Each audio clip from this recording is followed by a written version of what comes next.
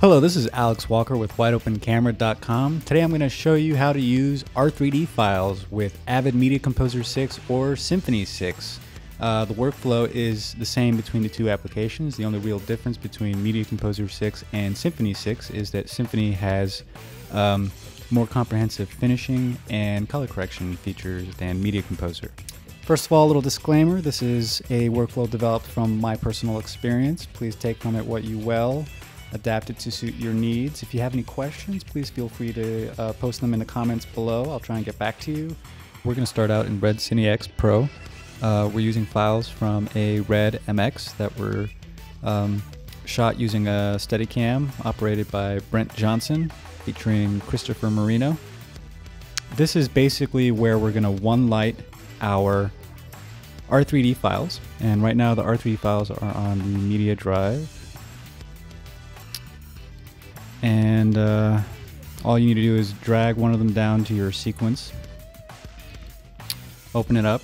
I am on a MacBook Pro from 2008, so I have to keep it at 1/8 for performance purposes. But basically, let's say you are on set and you've got all the files off the card. Basically, you're going to go through and give each of them a one light. Bear with me while I make a quick grade.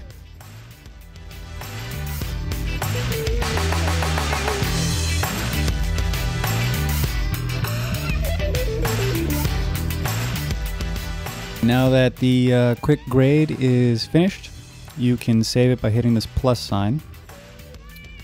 And then let's say that you have some more R3Ds that were shot under similar lighting conditions, and you want them to have the same look that you just created. So just select your look and then hit bin all clips and hit apply. And now these other clips have the same grade that you created for the first clip. Obviously this isn't the same lighting or situation as the first one, so it doesn't match, but for demonstration purposes it's that easy. Also note that under preferences, you need to make sure that automatically save RMD files is selected, because what you're actually doing is saving these color corrections as metadata. And this is important because when you're in Avid Symphony and you go to File, Link to AMA Volume to bring up the volume containing the original R3D material, it will actually load the RMD file with it. So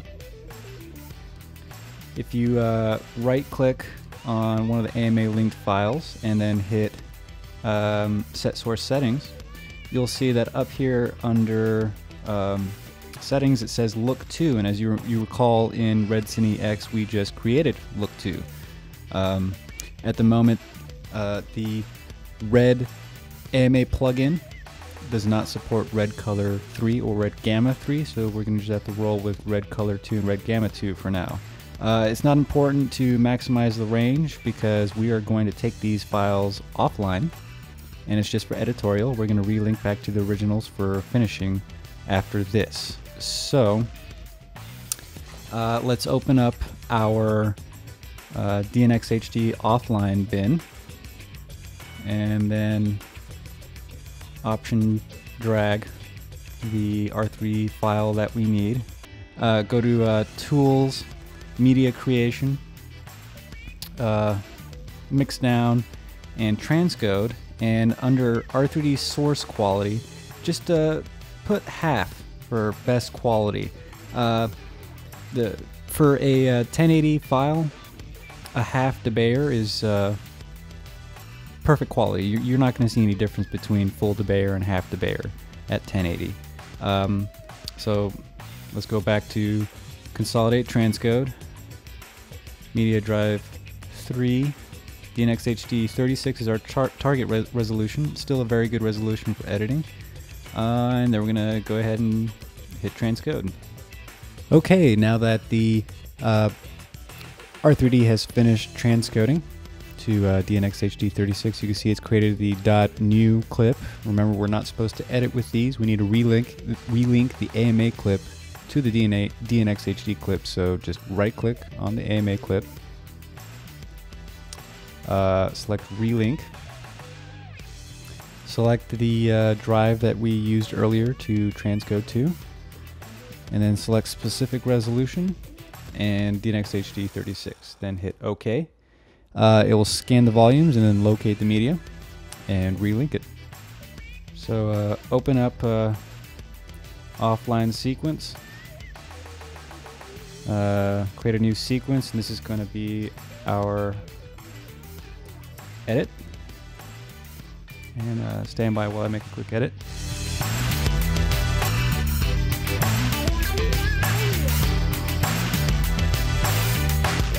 Okay, and now that our edit is done, let's say that this sequence is our final cut.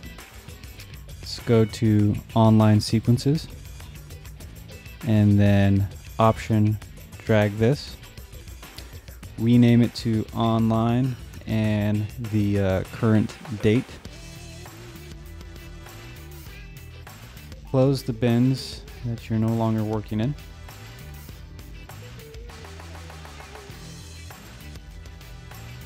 And then go to your Finder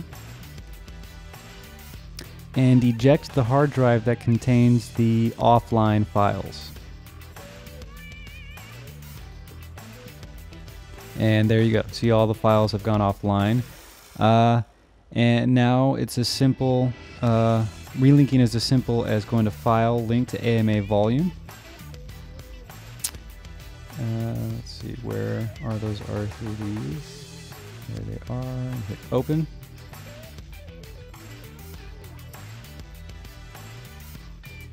And there you go. Sometimes it'll say offline for a few seconds, even though it is clearly online. But now you are relinked back to the original R3D files. Let's say you want to finish at 1080. This is where Media Composer 6's new RGB format feature comes in handy. Just go to Format here and switch it from YCBC R709 to RGB. See, there it goes, finally switches over to AMA video. Let's make a copy of our final sequence. Rename it to Final Cut May 17th, 2012. Okay, and if we are going to be mastering our sequence at 1080, we're not going to want this look that we created earlier in Redcinex.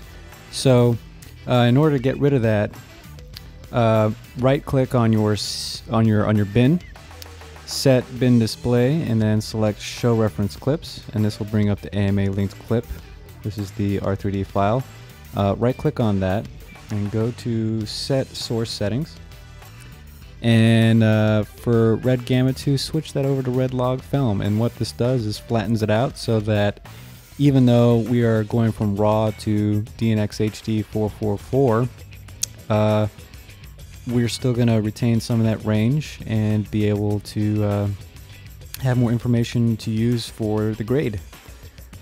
Hit Apply and then hit OK, and then right click on the sequence, hit Refresh Sequence, and then Source Settings, and then there it goes. And finally, right click on the sequence, select Consolidate Transcode, and the RGB, switching the format to RGB allows us the option to transcode to DNX HD 444. Just select that, make sure it's on the right drive, and then hit Transcode. After the AMA linked file has been transcoded to DNX HD 444, you can go ahead and open up the new sequence that it created. Don't worry about using the .new files. You can use them now because you don't really need to worry about relinking to AMA now, because this is our final step. So let me just go ahead and do a real quick grade on this.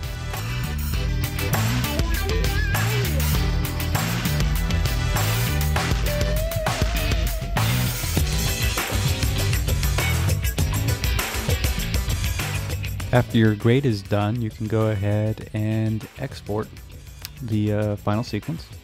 Hit Options.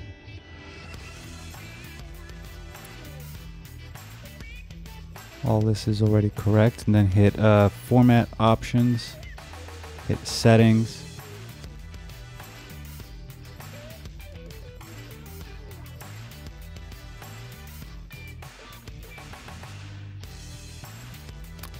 and select, well, I think for now I'll just select Apple ProRes 444.